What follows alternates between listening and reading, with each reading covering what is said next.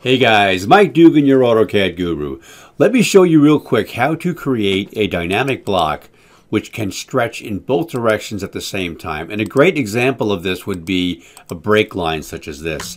And just for fun, I'll also show you how to use visibility states, because sometimes you may want to use a double break line and sometimes you might want to use a single. All right, so let's just move this guy out of the way, and we're going to start from scratch with some brand new stuff here. So let me just collect polyline, and I'm going to create my first little break line here.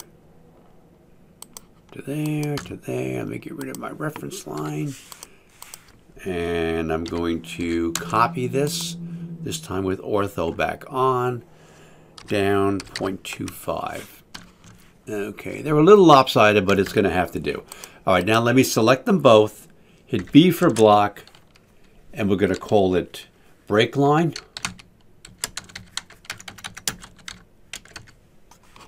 Say OK, and this will be our insertion point right here. Okay, so now we have just a regular block. Let's turn it into a dynamic block, and we'll do that by entering the block editor.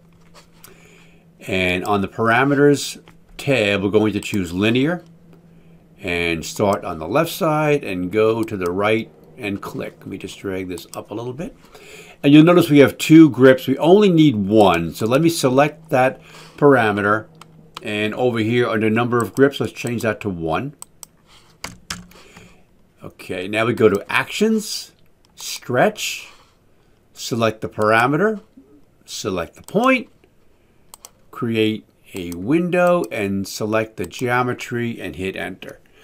Okay, let's see what that looks like so far.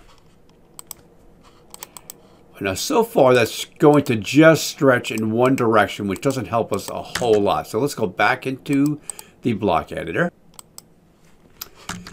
and select another stretch command.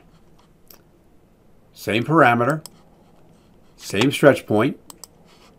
This time we will create a window on the left side and select the left side geometry. Let's see what happened there. Save changes. And when we select, yeah, that doesn't really help us, does it? It's kind of going crazy. All right, so one more time, let's go back into block editor. And let's see where we went wrong. Now, you notice we have two stretch commands over here. I want to choose the second one that we made for the left side. And take a look over here. Angle offset, by default, it's 0.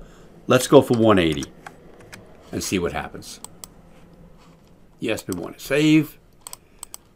And now, all right, works perfectly. Okay, so much for the stretch. Now let me show you real quick about the visibility situation. Again, let's go into the block editor. And under parameters, visibility, we'll insert it right here alongside the actual insertion point. Click visibility states. I'll rename this first one to single. And then I'll create another one, and we'll call it double. Okay, you'll notice those two visibility states I made are now appear in this little drop down over here. So let me just choose single. Then I'm going to select this lower line, and I'm going to choose make invisible. And that's really all there is to it. Let's see what happens now when I close the block editor and save. You'll notice only one is visible now. It still stretches like it did before. And now when I hit this drop down, I could turn it into a double. Now granted, you could just create two different blocks. You could have one single, one double. But this saves you a little bit of room in your drawing. It makes your block library a little more clutter-free, and it's just a more elegant way of doing things. Anyway, this has been Mike Dugan, your AutoCAD guru, signing off. And oh, don't forget to hit the like button and all that other jazz. See you next time, guys.